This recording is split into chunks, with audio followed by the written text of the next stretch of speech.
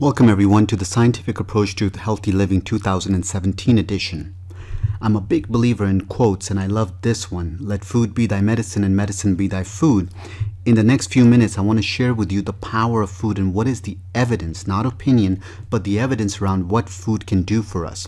So with that, let's go ahead and get started and look at the data around the power of food and things you should eat more of and what you should eat less of. Starting with the first study, in 2017, there was a really nice study that showed that in 2012, nearly half of the deaths that occurred were due to either eating too much of certain foods or too little of other foods. And these deaths were due to heart disease, diabetes, or stroke. The reason it's such a big deal is because half of those deaths were simply due to what we put in our mouths. And that's something that we have the ability to change. So with that, let's start off our journey with looking at foods and nutrients. The first one is whole grains. What is the evidence around whole grains? Well, if you start to look at all-cause, cardiovascular, cancer mortality, the data shows that if you give me one serving of whole grains per day, you can actually reduce your all-cause by 5%, cardiovascular mortality by 9%. And if you can give me 3 servings or 90 grams per day of whole grains, you can reduce your total cancer mortality by 15%.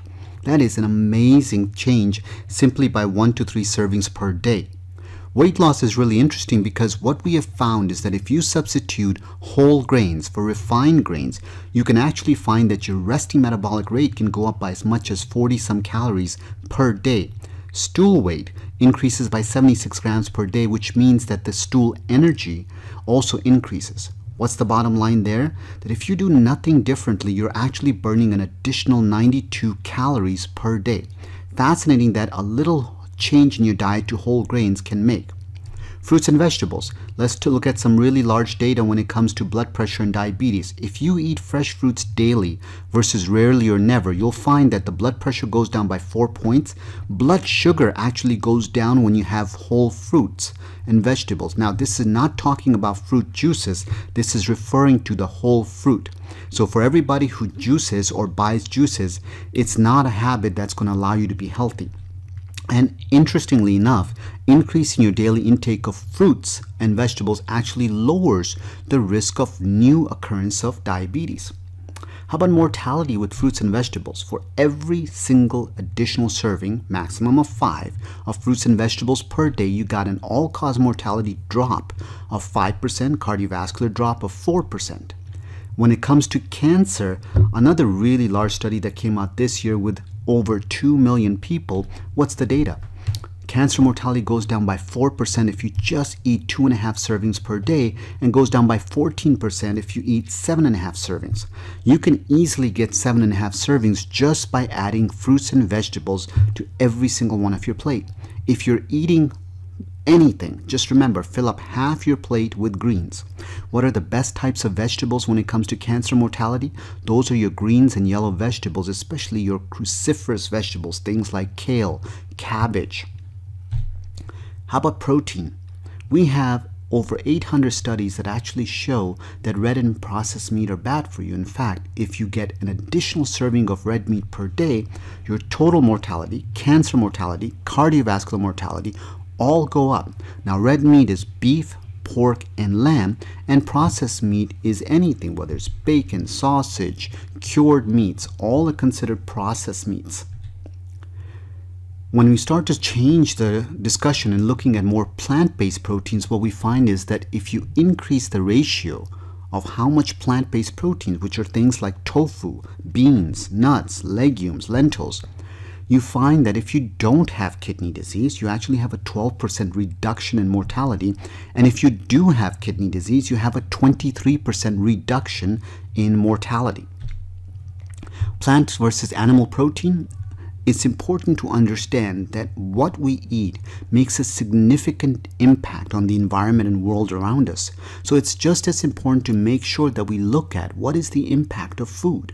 Well, if you get a kilogram of protein from beans, it actually requires 18 times less land than beef, 10 times less water, 9 times less fuel, 12 times less fertilizer, and 10 times less pesticide than a kilogram of beef does. So every single time you go to the grocery store and you make a purchase, it matters. How about fish and heart disease? When we start to look at the data, what we find is that if you're consuming fish more than 4 times per week, you got a 21% reduction in acute coronary syndrome. 100 grams of fish per week is associated with 5% reduction. So even as little as just 1 serving of fish per week can make a difference. When we look at cancer mortality in the EPIC trial, what we find is there isn't a significant relationship between fish and cancer. And data also talks about what is the relationship between the mercury. And the World Health Organization's cancer research arm has published data on this, that the benefits of fish still outweigh the potential harm that may be due to things like mercury. How about dairy? When we start to look at dairy and cardiovascular disease and stroke, what we find is if you replace dairy with 5% calories from polyunsaturated fatty acids, things like a handful of nuts, you can actually lower your risk of heart disease by 24%, lower your risk of stroke by 25%. And then when it comes to Parkinson's disease, this was a really interesting study published in Neurology this year, which was a meta-analysis of the previous 4 studies. It, of course, looked at the data from the Health Professionals and Nurses Health Study. And what did they find? Greater than 3 servings per day of low-fat dairy versus less than 1, you had a 39% increased risk for Parkinson's disease. Now, the absolute risk was 1%, but this has to be taken into account for a disease whose occurrence, total occurrence, is actually low. So even 1% is something to be thoughtful of. How about dairy and cancer mortality? Well, when we look at total dairy intake, we find it's not necessarily associated with all cause, meaning the risk of dying from any type of cancer, but with whole milk, and in another large meta-analysis, it was low-fat milk, but what we find is there's a 43% increase in prostate cancer mortality. Let's get into fats a little bit. When we look at the saturated fat data, there's the 2015 Cochrane database analysis. There's also the 2017 SACS circulation, the presidential advisory from the American Heart Association. But the Cochrane randomized control studies, and the word randomized is important because most studies in nutrition are population-based. So what's the data? The data is if you reduce your saturated fat intake, you actually lower your cardiovascular events by 17%. And if you replace saturated fats, once again with polyunsaturated fats, things like a handful of nuts, your cardiovascular events actually go down. And there was no effect if you replace it with higher protein or higher carbohydrates.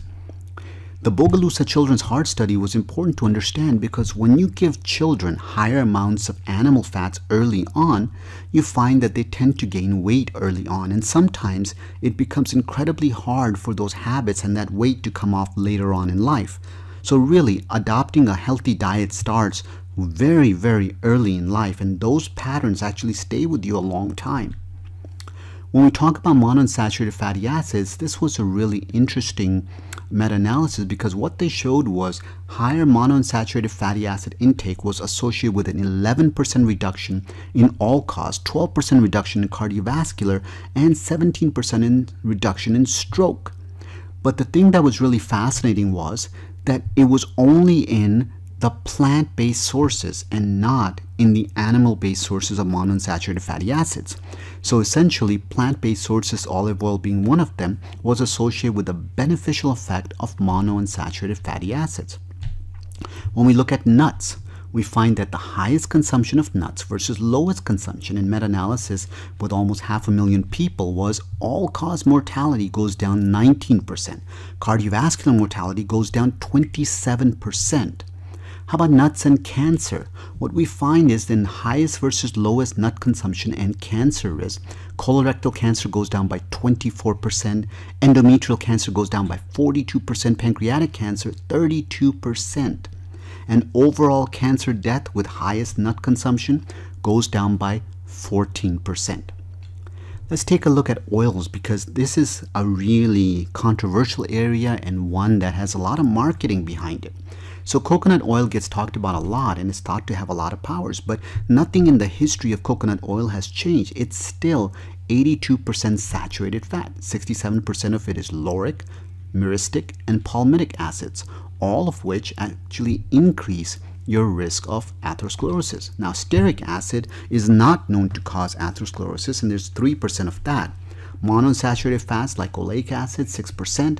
2% polyunsaturated fats like linoleic acid.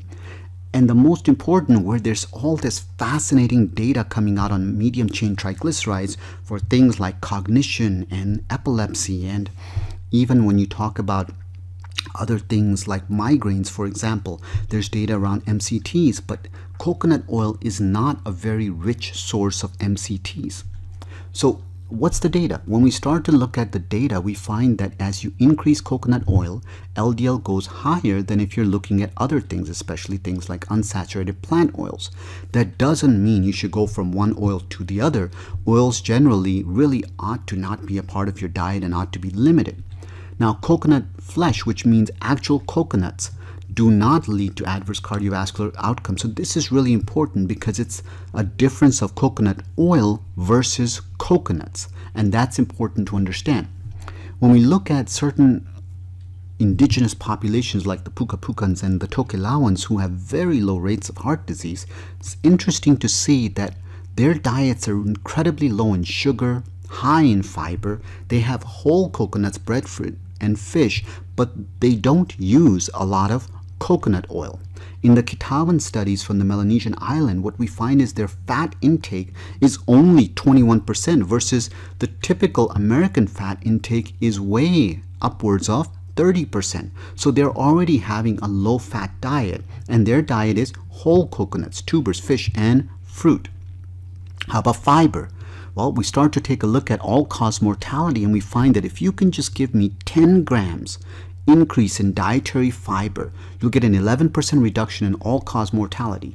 And when we look at cancer, you see that higher intakes of fiber actually have 17% reduction in colorectal cancer, 49% reduction in liver cancer, and breast cancer goes down by a little bit, 5%, which other studies show there isn't a difference. But bottom line is, nice differences in colorectal, liver, and breast, but it's not the cure-all. So there's no association with stomach, biliary, endometrium, prostate, kidney, or bladder. Salt. We started this discussion talking about cardiometabolic deaths, right? Heart disease, stroke, diabetes. And we said there were 10 items that accounted for almost half of the deaths due to these three conditions that occurred in 2012. Well, the number one cause was actually high salt intake. So if your sodium intake is greater than 2 grams, that was linked to 66,000 deaths from heart disease, stroke, and type 2 diabetes. 66,000 that could have been prevented simply by having lower salt. How do you do that? Get rid of junk food, get rid of processed foods, eat more whole foods. Sugar is really interesting because as much as people try to deny the impact of sugar, sugar is linked to cardiovascular mortality. If you're consuming more than 10% of your calories from added sugars, what happens? 30% increased risk of cardiovascular mortality. And if you're getting more than 25% from added sugars, your mortality goes up by a whopping 175%. Now, sugar is in everything, and artificial sweeteners, whether it's the green, blue, purple, doesn't matter. Any artificial sweeteners, stevia included, they are generally considered not to be healthy for you. For one, if you're trying to get over your sugar cravings, doing any kind of artificial sweetener that's already sweeter than sugar is never going to allow you to get over those cravings. In fact, if you give up sugar just for 2 weeks, your taste buds will automatically change, and regular fruits will actually taste sweeter. The reason we find regular fruits with fiber and all the fantastic polyphenols not to taste sweet is because our sugar in our diet is so high that we need such a large amount just to have the same taste effect. So that's where even artificial sweeteners matter, and artificial sweeteners are linked to increased weight gain, and there's some data emerging that some of them may actually be linked to possible increases in things like dementia, Alzheimer's, Parkinson's. Now, let's talk about a couple of different healthy eating patterns, starting with one that's very popular, which is Mediterranean. The Mediterranean pattern is essentially a whole foods plant-based diet at its core, where there's lots of fruits, vegetables, whole grains, beans, nuts, and seeds. And then they're used, generally speaking, more olive oil instead of things like butter. Red meat is only a couple of times a month. They do eat fish and poultry, but it's in low to moderate amounts. And also they drink wine, especially red wine, in low to moderate amounts. And what's the data? When we look at the Preventable trial, and it was comparing the randomized arm of Mediterranean diet versus low fat. Now keep in mind, the criticism of the study is the low fat arm wasn't really low fat. It was even higher than 30%. But more importantly, what's interesting about the Mediterranean diet and the Preventable trial was that there was a 30% reduction in primary events in the Mediterranean diet arm plus extra virgin olive oil. And there was a 28% reduction in the Mediterranean diet arm and nuts. Now that's not different from nuts versus olive oil. In other words, it's not the olive oil. You don't have to have olive oil. Just a little bit of nuts in your diet can make a big difference. People will argue that nuts are really high in fat, they'll cause you weight gain, but any item you take to the extreme will have an impact. Life is all about balance, and there's never been a secret that will go ahead and fix things. And fascinating was that there was a 40% reduction in type 2 diabetes incidence. Another study was interesting. This was a meta-analysis with 1.5 million people. And what did they find? As you get closer to a Mediterranean lifestyle pattern, not just one single ingredient, olive oil or nuts or anything like that, but overall, lots of whole foods, olive oil, nuts, low to moderate amounts of wine, etc. What happened? 9% reduction in all-cause mortality risk, 9% reduction in cardiovascular mortality, 6% reduction in cancer, and even Parkinson's and Alzheimer's goes down by 13%. Let's talk about another healthy eating pattern, whole foods, plant-based diet. And in that, what is the data? It's fascinating that if you can become completely vegan, the diabetes incidence goes down by 62%. Cancer mortality goes down, all-cause mortality goes down, and even if you can't, but you are moving toward that direction, whether you're lacto-ovo, pesco, or semi-vegetarian, which is closer to what a Mediterranean diet is, all of those things you will find beautiful improvements in the diabetes incidence, beautiful improvements in things like cancer mortality and even all-cause mortality. And then lastly, it's important to understand the impact of what you eat on the environment. We know that 70% of all water pollution in rivers and lakes comes from animal farms. Just by changing our dietary patterns, we can actually help the environment. 20% of overall US methane generation is from cattle. Even greenhouse gas emissions, when we think about it, animal products, red meat specifically, creates 10 to 40 times higher emissions than plants do.